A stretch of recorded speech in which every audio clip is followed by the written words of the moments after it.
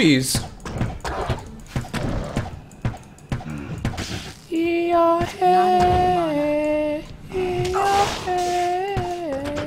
I need mana. Zombies. Oh my god, there's a lot of them. Not enough mana. Jesus.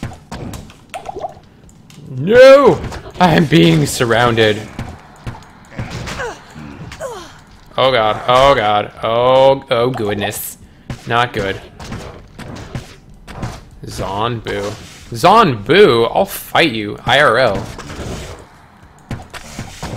Gonna have to look into Desert Yetis, I'm curious.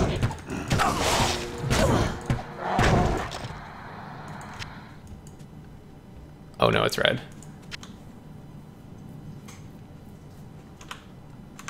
Oh no, it's red. Oh, there's special ones. Oh goodness. Gorebelly.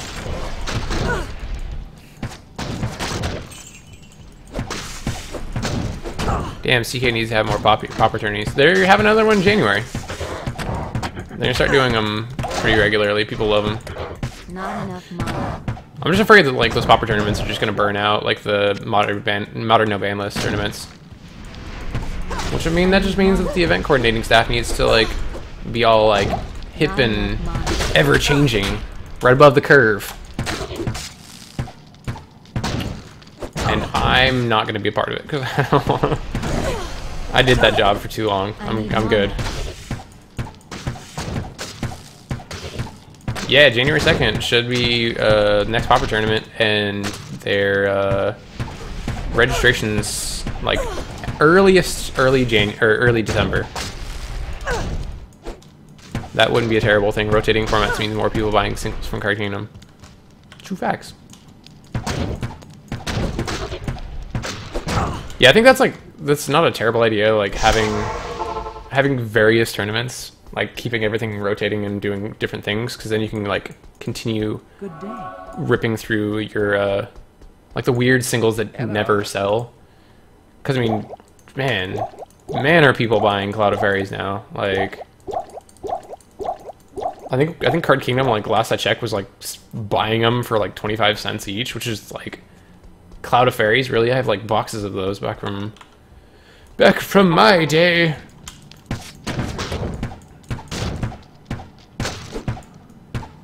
And like they sold out of snaps. I was like, what? Really? Sold out of snap. Alright. Hip hop!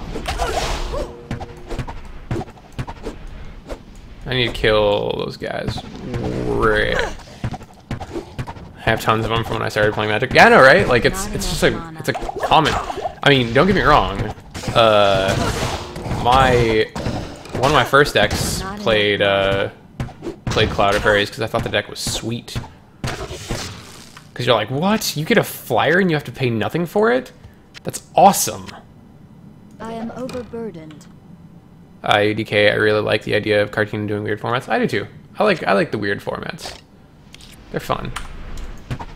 I need mana. It breaks up the monotony of like playing standard over and over and over and over and over and over and over. Not enough mana. I'm super pumped about them doing Legacy 1Ks monthly. Like 1K caches monthly. Not enough mana. It's nutso. I need mana. Die already! You stop attacking me, Burning Dead. Maybe just don't go totally nuts like something popper, but monocolors only, because though mono black control would be OP because I don't want to pay $700 for a standard deck. Yeah, that's one of the miserable things is that like paying $700 for a standard deck, sure, like I've paid more for legacy decks, but paying $700 for a standard deck every 6 months because they constantly rotate, it hurts me, like right down here in my heart. IDK if I can do the 1Ks just because I'm not good enough to ever come close to winning one. That's fair. I mean, like, I guess I'm like the worst person to talk about this because I'm a sore loser. But like, I don't know, go and have fun at the 1Ks. Like, big Magic tournaments are super fun to play in.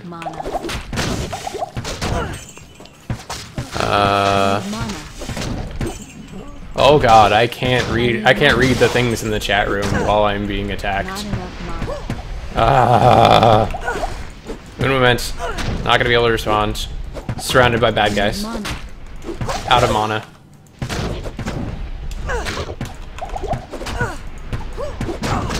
I'm out of mana. Manana. Manamana. I'm sorry, I'm out of Manamana.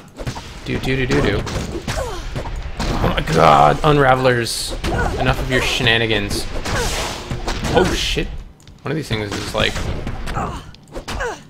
Oh, is it me? Am I lightning enchanted? Oh god, I'm dying. Run.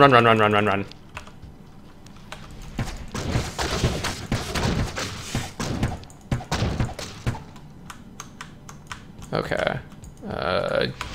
You need to die. Like right now.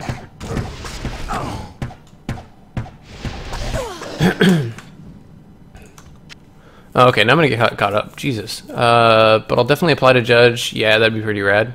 I mean, I was thinking about it, but I don't know. Apple pie is the best pie. Incorrect. Apple pie is not the best pie. It's pretty good pie. It's pretty freaking good pie. But best pie... I feel like pumpkin's better than apple. Like, apple's definitely, like, top tier. Pumpkin's top tier. Lemon meringue's top tier. Boston cream, top tier as fuck. Also, Diablo 2 takes forever to download. I don't know if that's true. I feel like it shouldn't take that long.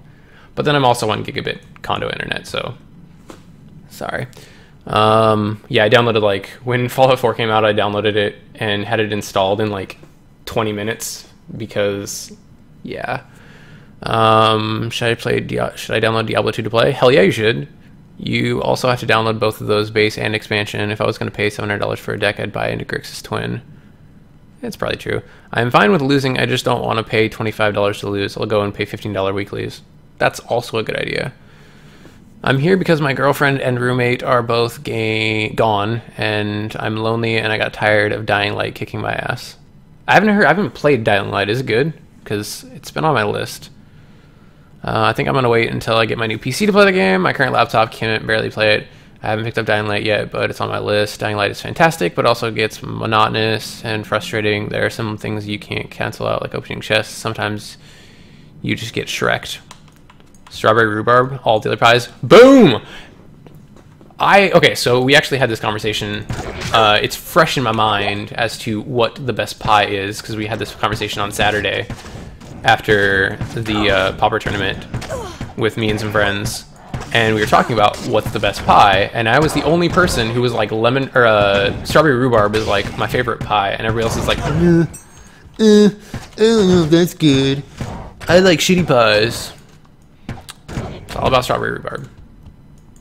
I'm so excited to build a new PC. It's gonna be dumb. I haven't built a new PC in like a while.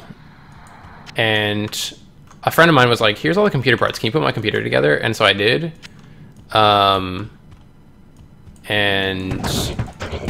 man, I really like putting computers together. That was like one of my hobbies back when I had a lot more,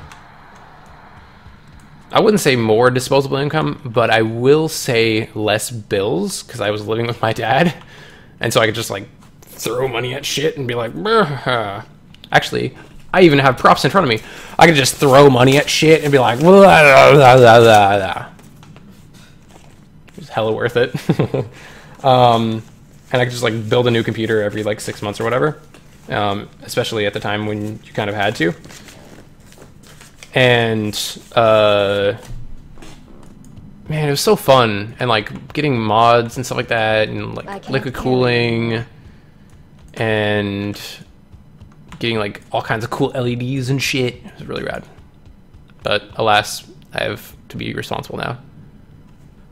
Dying Light is awesome. Best open world game I've played in a while. Oh shit. I might have to give it a try then. I like open world games. To a point though. Because there was like the time when like DayZ and Rust and fucking everything was coming out, and all those Minecraft clones were a thing, and everything that everyone was putting out was that kind of like open worldy type game.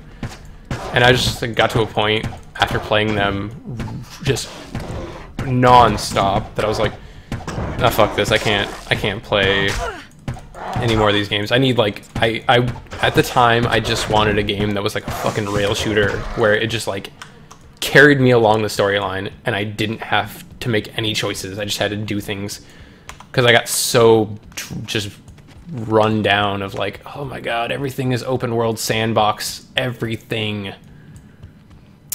It's my favorite pie, probably because my grandma made it. New PC is going to be 144 hertz, 1440p gaming rig. Why do you have $1,000 in 20s? I don't have $1,000 in 20s. It's like $400 in 20s. That's because Chris paid me for rent. Kinda. Part of the rent. And I just haven't tossed it into an ATM yet. I work at a tech shop, so I got to build custom computers for other people. That's miserable though. Like, building custom computers for other people is like stone cold the worst. Because, yeah, like, you have to put all the effort into it and all, like, you have to do all of the cool things, but then you don't get any of the end result. That's awful. The way different. It's way different from DayZ. That's good because DayZ hurt me emotionally. Like, having just like hours and hours and hours of time and effort just plucked from you because one dude rips around the corner with an M16 and murders you. It's like, okay, cool. I hate everything about this game and humanity. And I'm thinking about it, I'm like, man, this game is like super fucked. This would never happen in real life. And then I think about it, and I'm like, if the zombie apocalypse were to happen, people would shoot first, ask questions later, 100% of the time. Like, there's times where like I'll be playing Fallout and like there's a dude off in the distance and I'm like, that guy's either a raider that's gonna try to kill me or somebody important. I'm gonna shoot him first and then see if he actually tries to kill me. Or see if he's like a raider or whatever. And yeah, like I feel like the same situation would happen if you're like, this guy could be cool, or he could be a psychopath with a 9mm that's just gonna murder me. So most people would probably just kill on sight. Dying Light is a parkour nonsense. It's a spiritual successor to Dead Island. I've also never played Dead Island. Heard it's alright though. Heard the second one's bad though.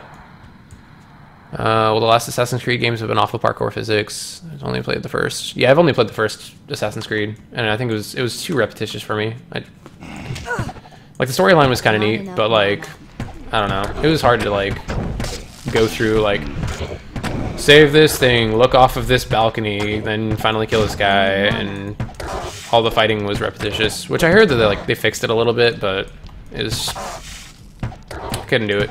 Sorry. Assassin's Creed 2 is 1,000 times better than 1,000% better than 1. That's what I've heard. I should probably give it a try. I don't know. Shit, I know you're out of mana. Mama. And hook me for the entire series. Dying Light can be played 100% single player, but you can also play online with allies, and you can enable Night Hunter invasions, which is kind of like Dark Souls. A player as a superpowered zombie tries to kill you, and you try to kill his nest. Cool. It's interesting because it happens 100% organically while you're just running around. It's super intense. Assassin's Creed 1 is pretty much a tech demo for Assassin's Creed 2. That's good. I don't know. I've heard way too many good things about Assassin's Creed 2 to like not give it a try. I'll probably end up, if it's, I'm assuming it'll probably be on like some Ubisoft bundle or some shit. Oh god, get in there. 12 life, not bad. Assassin's Creed 1 felt like a tech demo to me. Assassin's Creed 1 felt, yeah, like an alpha tech demo where they're like, hey, we haven't really like ironed out the fighting mechanics, but when we do, it's gonna be really cool. And then they're like, what do you